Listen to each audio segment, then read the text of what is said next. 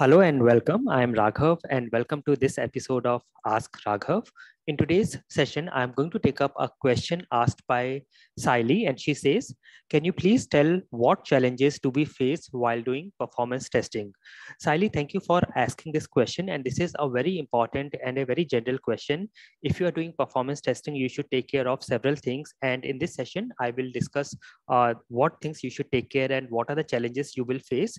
The very first thing is you will face challenges in understanding the requirements for a performance test project, and this is very, very important. This is a very important phase, and if you make any mistakes in understanding the requirements, it will cost you a lot, because any mistake done here will drill down to your complete project, and if you find out the issues later in your project, it will be very difficult to fix, or it will be very costly to fix. For example, if you have misunderstood the requirements and you have created the entire performance test plan or the performance test scripts accordingly, then it will be very difficult to correct all these things. It can also happen that based on the requirements, you will select the performance testing tool, and if you have to change it later on, it will cost you a lot. So you have to take care here. You have to understand the requirements very, very carefully. You can ask all the questions. Whoever is giving you the requirements, the team or the person who is giving you the requirements or the client, you can ask all the questions like what is the requirements, what is the requirement for performance testing, what are the scenarios, what is the user load, what is the expected user load, what are the different distributions of load you want us to test the application with, and you can ask all the questions you have. So take care here.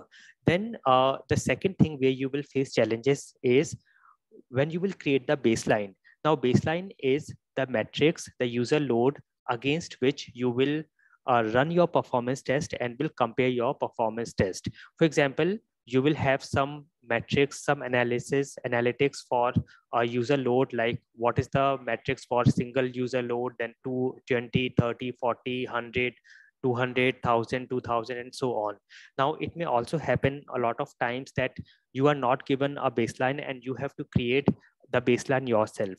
In that case, you can run the test with different user loads, starting with a single user, then you can go to 10, 20, 50, 100,000, and so on, and document the performance at each of these user load, and then you can take an average of multiple tests and create a baseline, and this is what you will this is your baseline, and you will compare all the subsequent tests against this baseline. Now, before going further, once you have created the baseline, take a sign off, show it to all the stakeholders, and then take a sign off that this is the baseline I'm going to use, and I will be comparing all my tests against this baseline. So this is very important.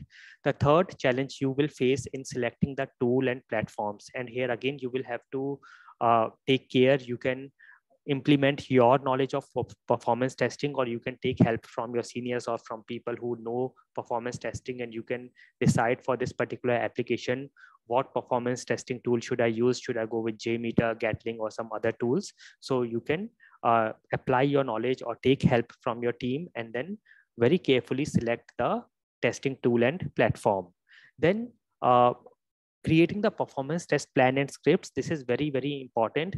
You have to create your performance test plan, like what will be the test, what will be the scenarios, what will be the user load, how frequently we will test, when we will test, how we will communicate the results, what will be the formats, and everything. So take care here, take help from your team, and again take a sign off on all the documentation formats you will be using and the entire plan and the scripts you will be creating. Then the environment and infrastructure, very, very important.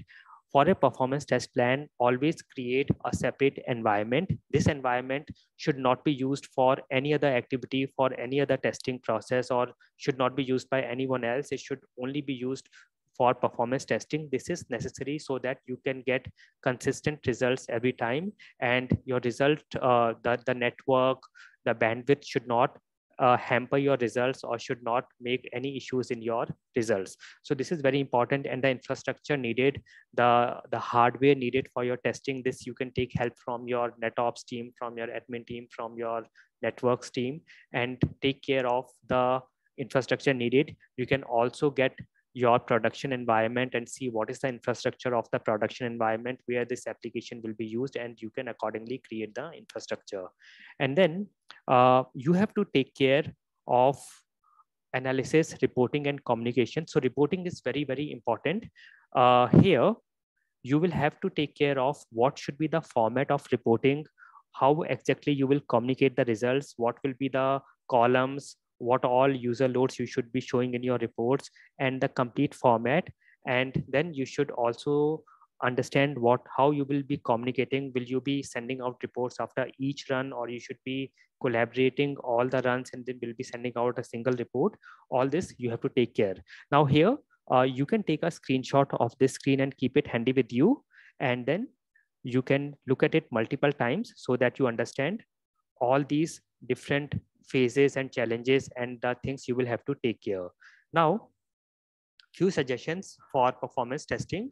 Always create a realistic performance test plan. And by realistic, I mean allow some breathing time between requests, allow some gaps between requests. In real world, the users will not be using the application like a robot or a machine. They will be doing something, some activity, having some, they will be having some spaces in between, some idle time. And similarly, you can allow breathing time between your requests. And if you use any performance testing tool like Gatling, JMeter, or any tool, you will have options to allow this breathing time. So you can have some ramp up and ramp down time as well in your requests. Also take care of the environment and the system. So as I have already discussed, always create a separate environment which will not be used by anyone else, and also take care of the infrastructure where you will be running these tests. It should be according to the actual production environment that will be used by the real users of the application. Then some good practices in any testing project, performance testing project, always do testing on a separate environment. This I have already discussed. It should not be used by any other activity, any other person when a performance test is running. The infrastructure should be according to the production environment. You can take help from your admin networks team. Have think time between requests. This we have already discussed. Having ramp up, ramp down time is also very important.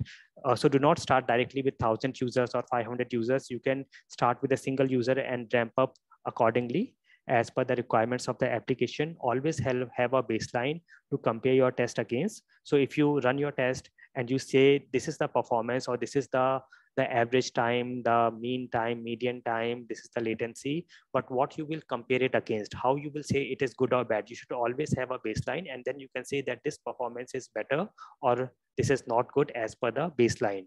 And then focus on the areas that really needs performance testing. So this you have to discuss with your team, with your client, with the requirements, and see what are the actual areas that needs performance testing, so that you do not waste your time in just testing everything. Just take care of what areas really need performance testing, and always document your result. So whenever you do any performance test, always document your results for all the user loads, and then you can have it communicated with your team.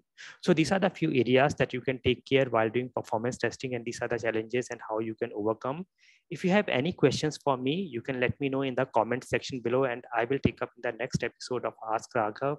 Thank you for watching, and never stop learning.